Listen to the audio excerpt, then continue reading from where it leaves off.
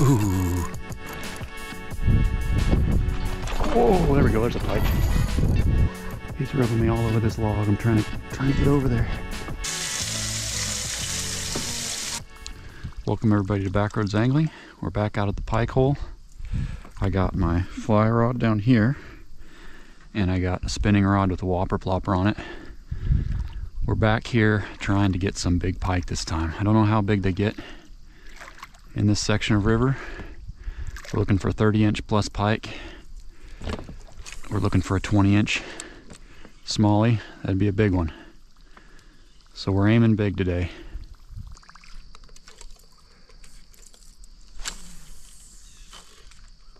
There we go. Oh, pike. Did you see him come out of the water for that? Why doesn't he chase it? Not gonna be as easy today.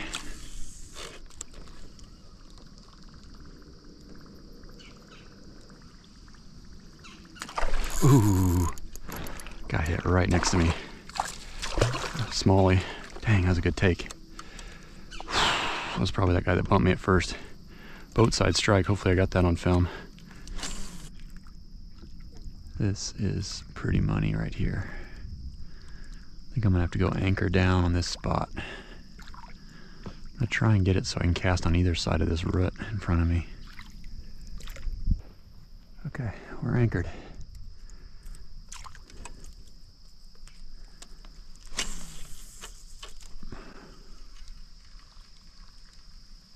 Oh, there's a, oh, right where he should have been, huh? Wow, that got the adrenaline pumping. It's a pretty good sized one. Hard to get him to come back.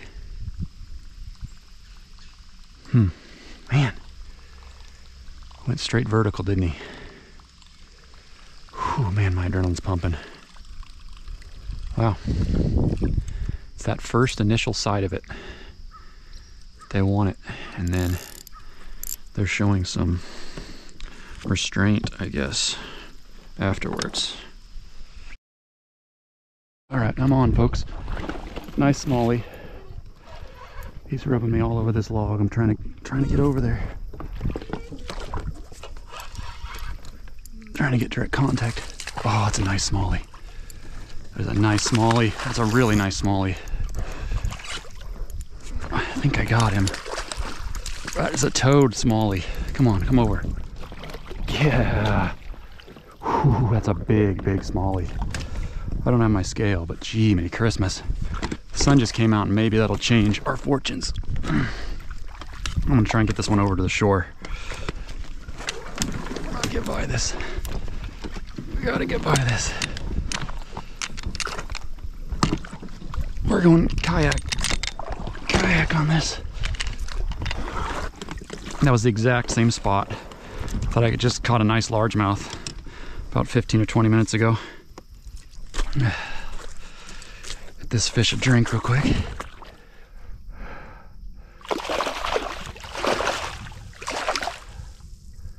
I don't know if that's a 20-incher or not. Can't be too far off. Oh, let's be careful. There we go, everybody. Just a tank of a smallmouth. Just an absolute unit. Look at that fish. My goodness, it's been a really slow day. Caught a nice largemouth out of that exact same spot. And now we got this, almost the exact same place I caught the largemouth on the crankbait earlier. But that is a fish, man. Okay, let's let him go.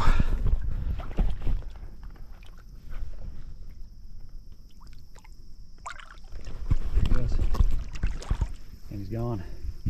So I had those two pike takes early on that I missed. They came all the way out of the water.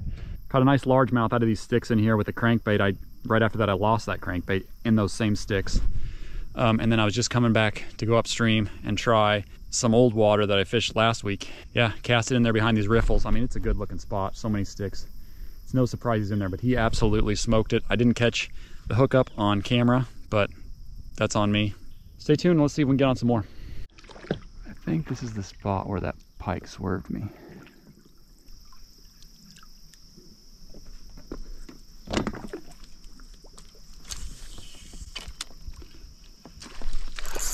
Whoa, there we got him. It's that same pike we saw before. Yeah, I need to get up there. Oh no. This is gonna be a train wreck.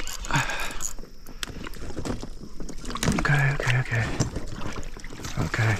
So I'm hung up here. Hung up all sorts of ways. All sorts of ways. I got him, but my freaking fly rod is caught up. Gosh dang it. Okay. Flipping fly rod. Alright, I'm going around here. Do I still have him? Amazingly, I still do have him.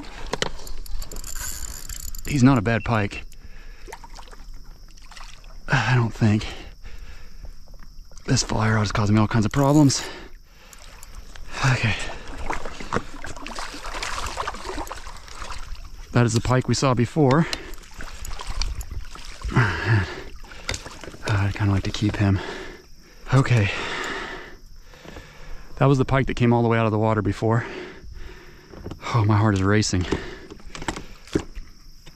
What a train wreck. Everything got all botched up. Let's get this guy separated from the plopper. Things are super hard to get unhooked, even when it's on the outside of the mouth. Okay. Nice fight from that little guy. There we go. Knew that was gonna happen. I just cast it in there like 2 or 3 times again and hadn't got a bite. So he just wanted it at just the right angle and then he ambushed it. Did not miss it that time. The old fly rod got me in trouble there. That was a problem. Fly rod has not really paid off today. And my goodness, the fly rod really got me in trouble.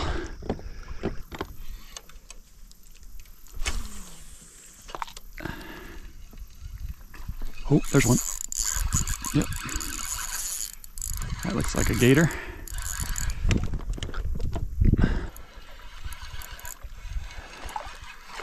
He's not even big enough to eat. I was gonna say I could eat him, but he's not even big enough for that. We're putting him in the net though, so he doesn't hurt us.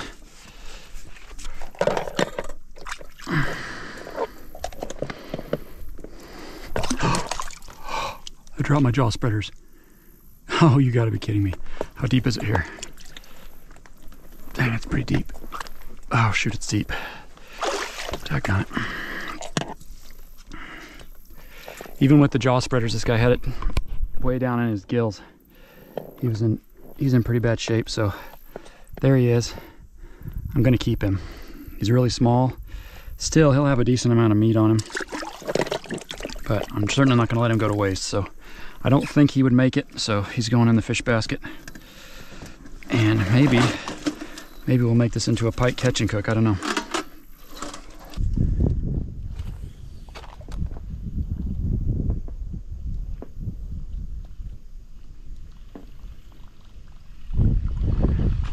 Whoa, there we go, there's a pike. Wow. I'm gonna put him with my other one, I think, if I can land him. Yep. Nice. He's got the hooks on the outside too, that'll make it easier on me. I know we're getting a little bit too much going on here, if we didn't already have too much going on. Nice. Alright, I'm gonna keep him too. 2 pike. And then maybe we'll do a catch and cook. That was pretty cool. Here we go, folks.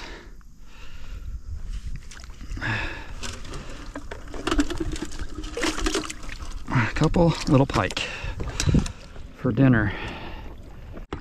All right, one final hurrah. This is the place where I got the walleye on the way down. And it's the place where I caught big smallie last time, nice pike last time. Lots of possibilities.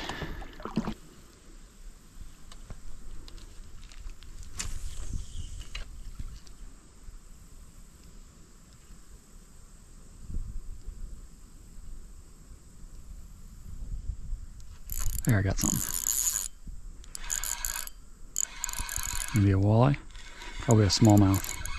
It's fighting pretty decent. Oh, another walleye.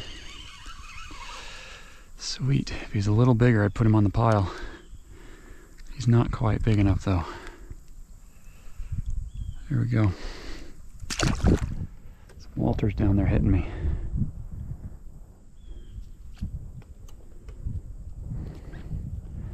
So we've caught about 3 smallmouth today.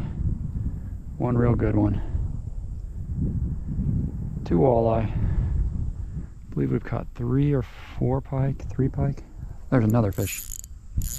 Be a bigger walleye and we'll keep you. I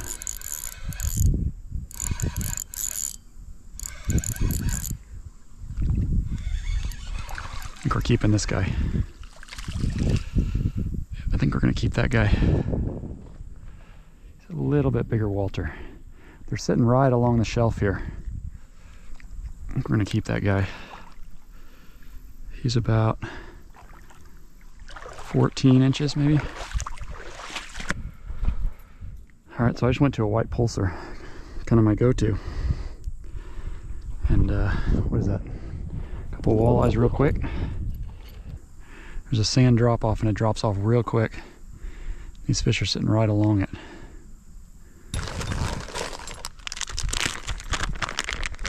There we go, let's try that one. It's usually a pretty good color for walleye. This is a bigger one, more like a 3 1/4 inch. Other one was 2.5, I think. So this is a little bit bigger chunk of cheese. See what they think of it first cast. There, got one. It feels pretty good. Might be an even bigger one. This might be a really nice walleye. I think it is a walleye.